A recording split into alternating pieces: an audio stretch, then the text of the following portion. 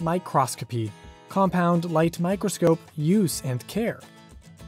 After completing this video, you should be able to properly use and care for a compound light microscope, sometimes referred to as LM. Components of a light microscope. Bright field, or compound light microscope, is an instrument most commonly used in microbiology labs. When objects are examined, they appear as dark objects in a bright visual field. In this section, we focus on the most important parts and function. A light source is located in the base of the microscope. A rotating wheel or knob can be used to adjust the intensity of the light. Condenser lens, the first lens system of the light microscope, is located beneath the stage and is usually contained in the same housing as the iris diaphragm.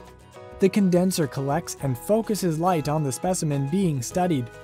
Although the condenser can be raised or lowered, best results in the microbiology lab will be obtained when the condenser is kept at its highest point, just below the level of the stage. The platform that supports the slide is known as the stage. Most microscopes have a clamping device, known as the mechanical stage, which allows the slide to be held and moved with more precision. Objective lenses, the second lens system of the light microscope, are found just above the stage.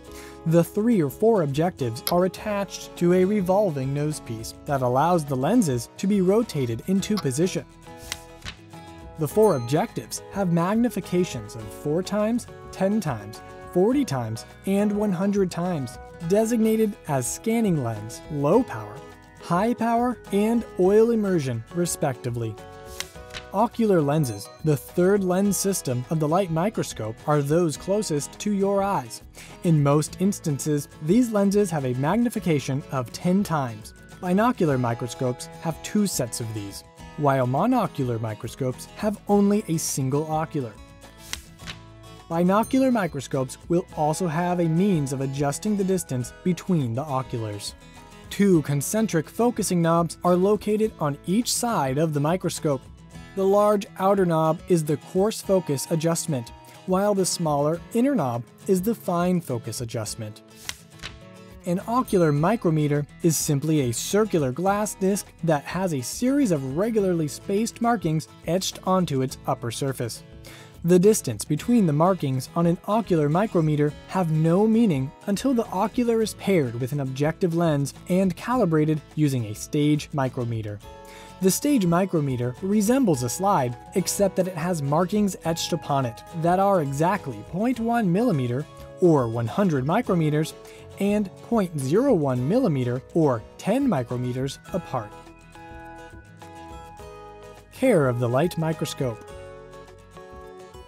The microscope should always be held with 2 hands when transporting it. One hand should grasp the microscope around the arm, while the second supports the instrument from the bottom. Once at your bench, place the instrument gently on the table. Keep excess electric cord secured or wrapped loosely around the base of the microscope to decrease the chance of it becoming entangled or becoming in contact with water. To protect the microscope against dust and chemicals, be sure to cover the instrument at the end of the lab period while staining or undertaking any other procedure that could splatter your scope with dyes or chemicals. Use only lint-free optical tissues or cotton swabs to clean lenses. If the lenses are quite dirty, a small amount of alcohol or optical cleaning solution can be used to remove oily residue.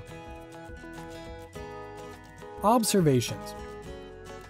Carefully carry your microscope to your work area and place it gently on the bench top. Plug in the microscope and turn on the light source, keeping the voltage control, the brightness, at a minimum.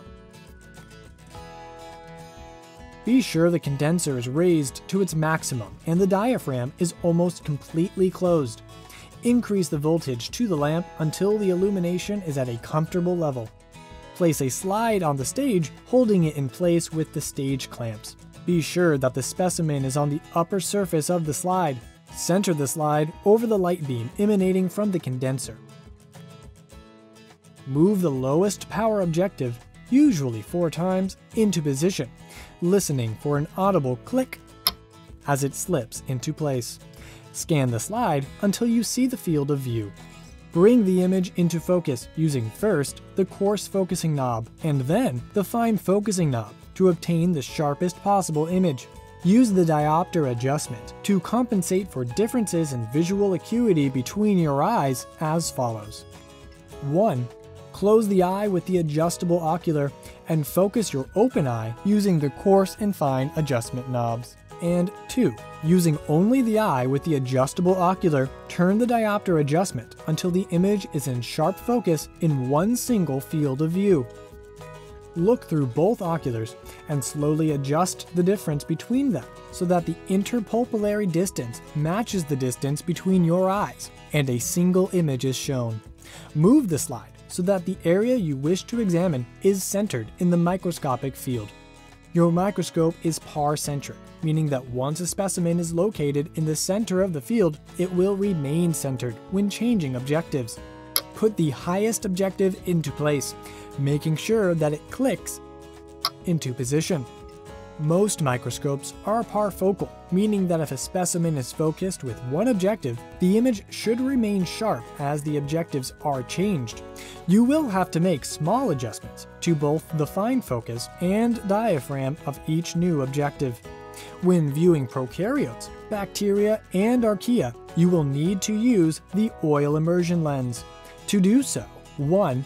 After viewing the specimen with the high-dry lens and obtaining a clear image, swing the lens out of the way and add a single drop of immersion oil to the slide directly above the condenser.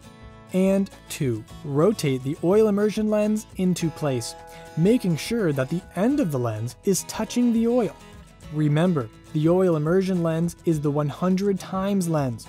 Open the iris diaphragm almost all the way to get the highest quality image.